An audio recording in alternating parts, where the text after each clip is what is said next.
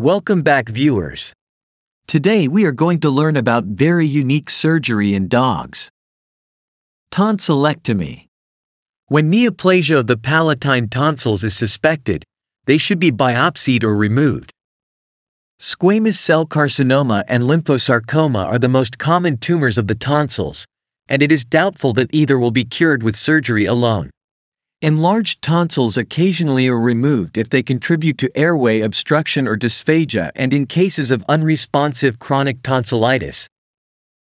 Administer dexamethasone, 0.1 to 0.2 mg per kilogram IV, at the time of induction to minimize postoperative swelling and edema.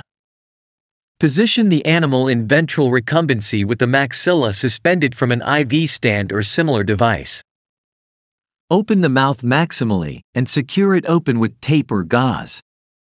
Locate the tonsil in the tonsillar fossa or crypt on the dorsolateral wall of the oropharynx just caudal to the palatoglossal arch. Retract the edge of the tonsillar crypt caudodorsally to expose the tonsil. Grasp the tonsil at its base with an Alice tissue forceps or hemostat and retract it from the crypt. Transect the hilar mucosa at the base of the tonsil with Metzenbaum scissors or a tonsillectomy snare. Ligate the tonsillar artery as it enters the caudal aspect of the tonsil.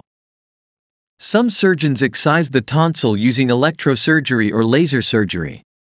Oppose the edges of the tonsillar crypt with a simple continuous suture pattern of 3-0 or 4-0 monofilament absorbable suture to minimize hemorrhage. That's all for today. I hope you have learned something valuable. Please subscribe our YouTube channel and press the bell icon. Thank you.